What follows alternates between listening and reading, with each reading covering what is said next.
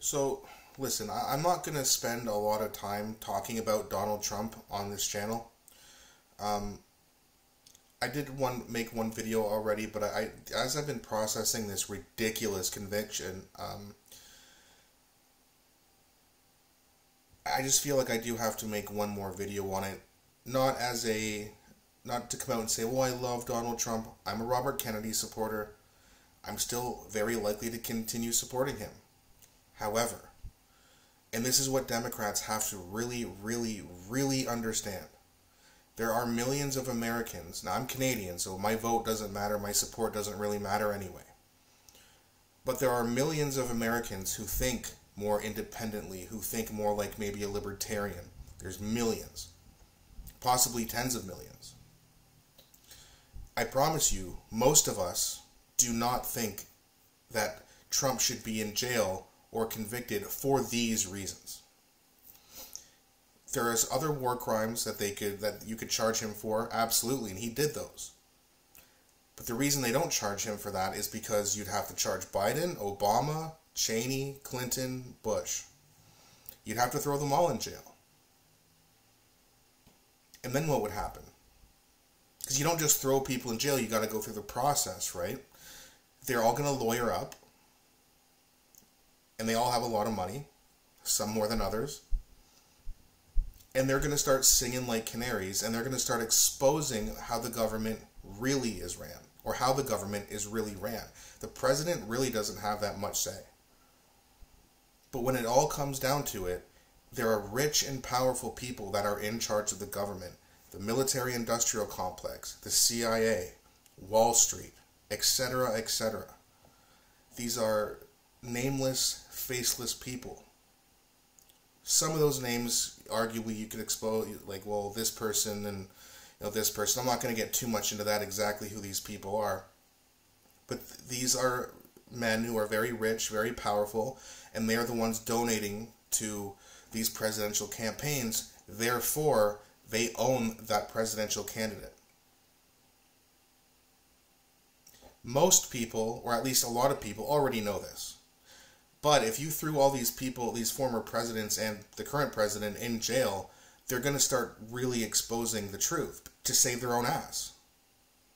But they don't have to do that now. You just keep your mouth shut and go do your podcast tours, go speak at an event and get paid 25, 50, 100 grand or whatever it is, and just go and live an easy life. You've done your 4 or 8 year term, but keep your mouth shut. Trump has pissed off a lot of very powerful people. That is why he was convicted on Friday. Bill Clinton paid off, what was her, I can't remember the lady's name, the lady who had the check for $850,000, and she was waving it up. She got that money from Clinton, who paid her off. Hush money. Where's his indictment? It's a clear double standard. And Democrats are making a huge mistake because people like me are going to move over to Trump because you're making Trump seem more endearing now. I don't think that if he gets in office, he's going to have some great term. Okay, from 2017 to 2021, I'd give him a C-, D+. That's not a great score. I like the peace deal with North Korea, and I like this First Step Act program. But he did not drain the swamp. He did not build the wall. He did not end the wars. And he got rolled over by the military-industrial complex. Is he going to correct all those mistakes? Is he going to drain the swamp? Last time he picked his cabinet from the swamp. Is he going to fix those mistakes? Probably not. I don't believe it. But this kind of stuff makes people like me want to vote for him just to give a giant middle finger back to the establishment, even though Trump is 80 to 90% establishment. The other team's 100%. And Robert Kennedy's chances of winning, again, I still support him, but his chances of winning are, in my opinion, pretty low. A lot of people who are thinking of voting for him right now could switch over to Trump just as a big fuck you to the Democrats. I mean, what they did on Friday was a fucking disgrace. And there's no other way to put it. What you've done is, I think there's a poll now, he's 6 points up. Who knows if that holds up? Polls can be wrong. Generally speaking, they're pretty accurate. Some people overperform, some people underperform. But Donald Trump usually outperforms the polls. He is only down by 9 points in New York. Biden won New York by 23 points. That's huge. That's a landslide. It's down by 9. And considering Trump generally outperforms polls, and you saw what the rally he held in the Bronx, let's see, it was a week ago or so. Look at all the support he got.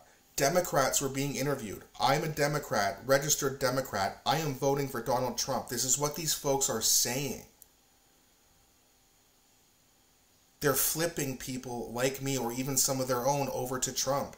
And maybe Trump's really only down by 4 or 5 points, or maybe the margin of error goes the other way. Maybe he's down by 10 or 12. Who knows? But New York is getting close to being in play. That's crazy. And I don't know if you guys saw the UFC last night, but it was in New Jersey. Deep blue New Jersey.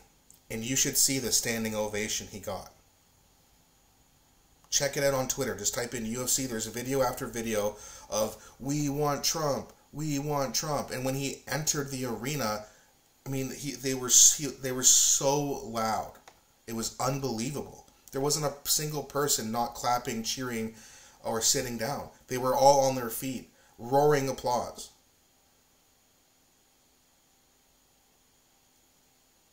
They're trying to convict him. Oh, they won't vote for a convicted felon. They're going to vote for him even harder now. There's way more enthusiasm to support Donald Trump instead of Joe Biden. Like, what's the Democrat strategy here? Because it's not working, and they keep pushing into it, When he was first indicted, he went up in the polls. They're making people like me, who decide elections, generally speaking, by the way, he's becoming more endearing. He's not an endearing person, but he's becoming more endearing to independent people like me. Democrats are voting Democrat. Trump supporters are voting Trump supporters. Those two sides, their votes did not change. My vote or my support might change, and there's tens of millions of Americans just like me who may well, instead of not voting, vote for Trump. Instead of voting for Robert Kennedy, vote for Trump. Cornel West, Jill Stein, they might leave and go to Trump. I don't know for sure, but I bet if you polled 20,000 people, Trump, Biden, RFK, say a month ago versus now, I bet Trump would have more support with it in independents. Maybe not, it's my guess. But from what I'm seeing, the reactions I'm seeing, even from people like on the left, Chris Cuomo even admitted, this is bullshit. Now, maybe they won't vote for Trump, but they're not voting for Biden, or maybe only some of them will. Some are staying home. That's going to hurt Biden's chances. Big time. Trump is leading in a big way in almost every swing state, and New York is within 10 points. Like, what's the end game here? If you're a Democrat supporter, like how far do you want this to be pushed?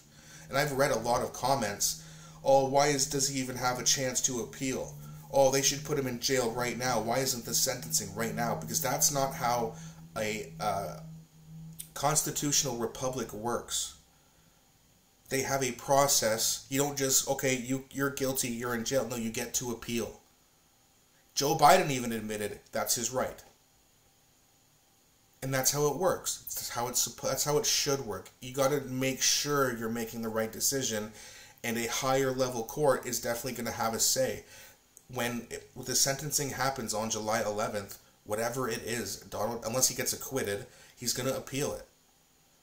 And then it's going to go up to the Supreme Court. I don't see him spending even a single day in jail. Even if he does, that's not going to stop his supporters. I mean, Democrats, like, what are you doing? I don't want Trump to win the election. I want Robert Kennedy to win the election. But now, you've baffled us and made us so angry that we want to give you a middle finger back. because you've spat in the face of the history and the current state of your country by doing something like this. You know what kind of people throw their political opponents in jail in history? Let's go over a few of them. Joseph Stalin, Adolf Hitler, Idi Amin, Benito Mussolini, Fidel Castro, and more. And now you can add to that list Joe Biden. Every person that I just named is a terrible person all throughout history. Pol Pot, General Mao, they've all done these things. Communists, dictators, fascists. These are the things that those countries do. And when the Constitution was written, and this is why you can still run as a run for president as a convicted felon, is because some of this stuff happened and the Constitution was written after. And America saw that this has happened all throughout history, so the forefathers who wrote the Constitution understood that you, even if you're a convicted felon, you still should have an opportunity to run, because dictators, fascists, communists can just throw you in jail if you run against them. It protects that. I know it's a weird law. It's like, why could you run as a convicted felon? Because if you can't, or if you weren't allowed, Joe Biden, they just throw you in jail, throw you in jail, throw you in jail.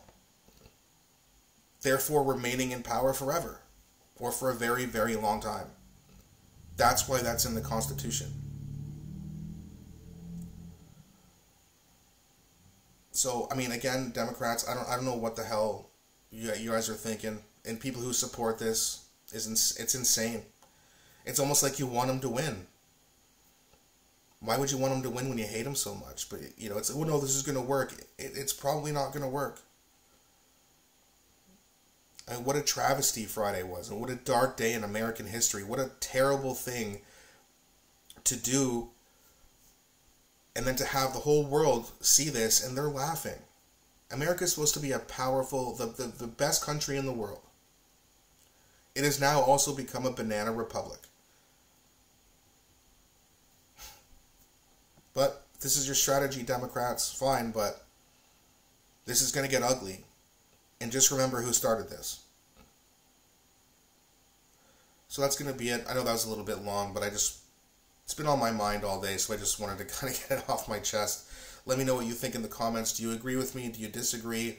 You know, just generally speaking, what do you think? I always like reading your comments. Don't forget to smash that like button and subscribe to the channel. It really, really helps us grow. Thanks so much for watching, and I'll be back shortly with another video.